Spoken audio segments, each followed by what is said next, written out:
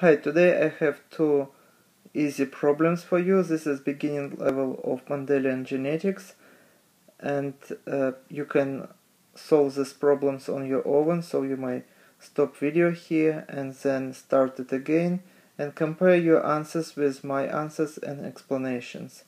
So here is the first problem, and if two parents are heterozygous for genetically inherited dominant trait, what is the probability that they will have a child together who has this trait in his or her phenotype?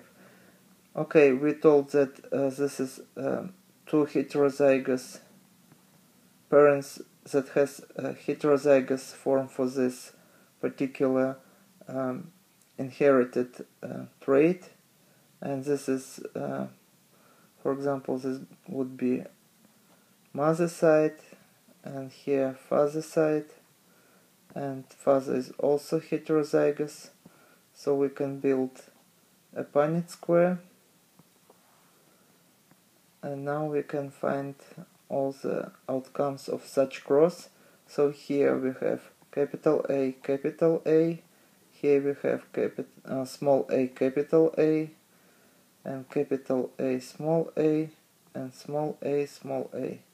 So as you see, 75% or 3 out of 4 would have one capital A, or in one case this is going to be homozygous for this trait, capital A, and 2 heterozygous for this trait. So together this is 75%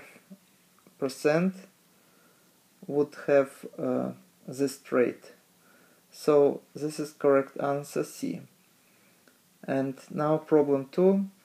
If two parents are homozygous for genetically inherited recessive trait, what is the probability that they will have a child who does not have this trait in his or her phenotype?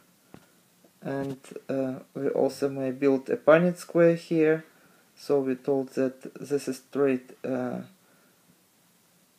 homozygous recessive, and we probably even don't have to build a Punnett square here. So we see that if two parents are both homozygous for any trait, it doesn't matter if it is dominant or recessive, so the all progeny would have the same state as any of the parents. So we have only one outcome here, and all children would be the same like parents. So correct answer A. 0 probability. There is no any child with any other dominant trait. So all would be recessive, homozygous. So this all answers for today. Thank you for your attention. Please subscribe for my new videos that I post almost every day. Goodbye.